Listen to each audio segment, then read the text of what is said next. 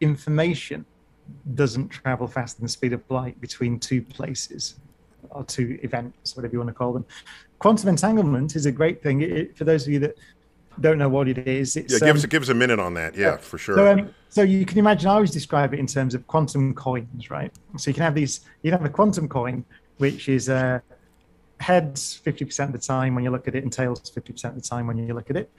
But the key weird thing about quantum mechanics is that it will not be heads or tails until you look at it. And we can have a huge philosophical discussion about what that means, and there's a whole literature on it, but just that's the way that nature behaves, right? So the coin can be both. By the way, just to be clear, Brian, just because we don't want to like mislead people here, it has nothing to do with your eye-brain connection. No, right? Right. It's not that you look at it, it's that if you make a measurement of it, no matter what's making the measurement. Right. 100% correct. Okay. Very, very important. There's nothing to do with your consciousness or anything else. Okay. Nothing. So, so an entangled state of two quantum coins, and I do this in my live show, actually, I write it down. You can have a pair of quantum coins, and they can be in the state heads, tails, plus tails, heads.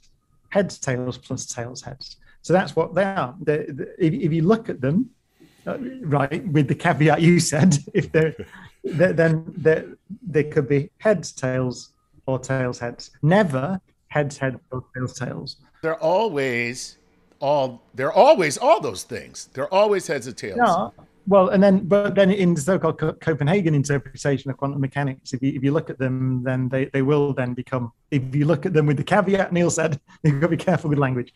Then they will be in one or other of those configurations. Wow. The key thing about entanglement is you can separate those coins then, but they're still in that entangled state. You're very careful about it. And we've done this. Quantum computers work like this, right? So you separate them, they're still in that entangled state. And then as the questioner said, it is true. If you then make an observation of one of them, then it turns out it's heads. Even if it's a billion light years away, the other one's then tails, because that was the state it was set up in. If that one's heads, that one's tails. If that one's tails, that one head.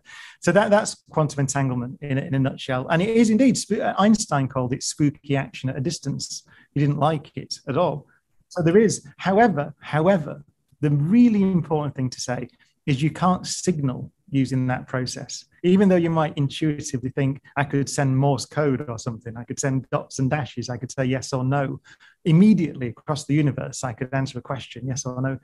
You can't with that. It's really built into the structure of the theory. So even if you might think that the spirit of relativity is being broken, the letter of the law is not, because information doesn't travel faster than the speed of light in that sense. So what about all this talk about the future of entanglement possibly being the foundation for encryption? Oh yeah. So it's often described. If you think about that entangled system, it's a very rich system. It's much richer than just 2 bits. They're called qubits, these things. You gave the simplest possible case.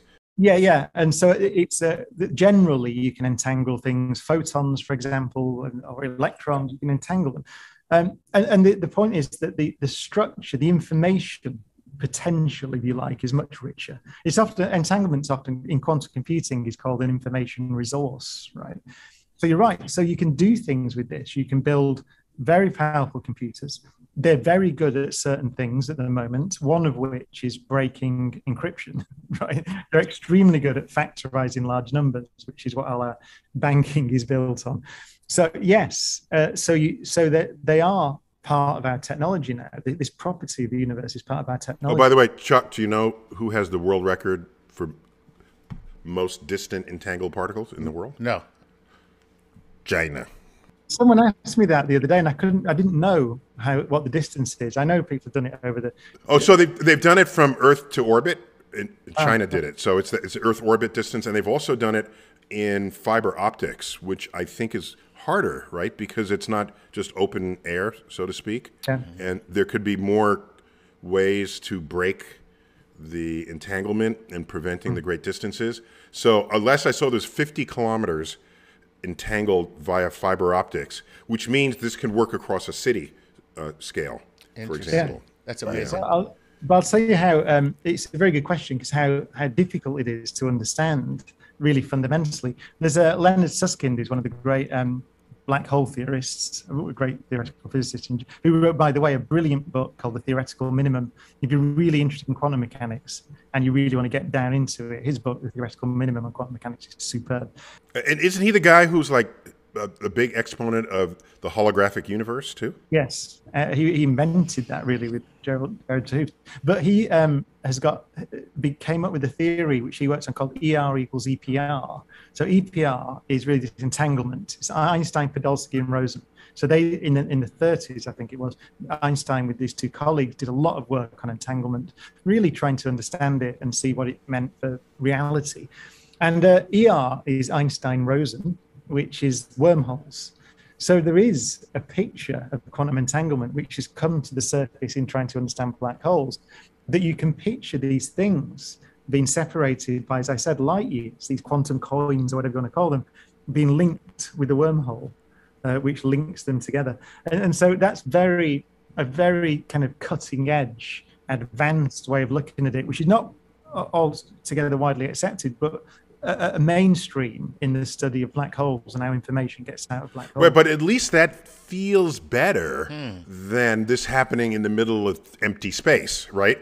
I mean, if you connect in with a wormhole, however exotic that is, I can feel that, all right? I'm with you on that, all right? And then the structure of the universe is all connected by wormholes pairing up entangled entities. Yeah. What we're looking at is something called emergent space-time, which is very cutting edge. Sean Carroll, actually, you will know, wrote a good book on this. I think it's called Something Deeply Hidden. Sean Carroll's a physicist at Caltech. I think he's moved recently. Is that correct, Yeah, Brian? John Hopkins, I think. Yeah. But so this idea is that space-time emerges from quantum entanglement. So I think it's true to say the general view now on the cutting edge is that entanglement and space and time are intimately linked. And so you're losing me on. I know I don't want to take up the show because now I'm lost on the. I'm lost on this entanglement, and the black holes, because you're talking about. You know, what she says in the question here is, you know, you're talking about spaghettification, it's reduced to a stream of atoms, and then you were talking about the information coming out. So maybe I'm too sci-fi in this reconstruction of this information. How do you do that without losing all the information? If you come down to the atoms themselves get broken apart, I don't understand how that would actually, that entanglement would then be anything on the side of reconstitution. What would it be? It would just be a big mess. It's a brilliant question, and God, it is. See, wait. Chuck is about to pop right there. Okay, no, I'm just saying, like, don't be afraid not to know what the people are talking about, because you might end up asking a brilliant question.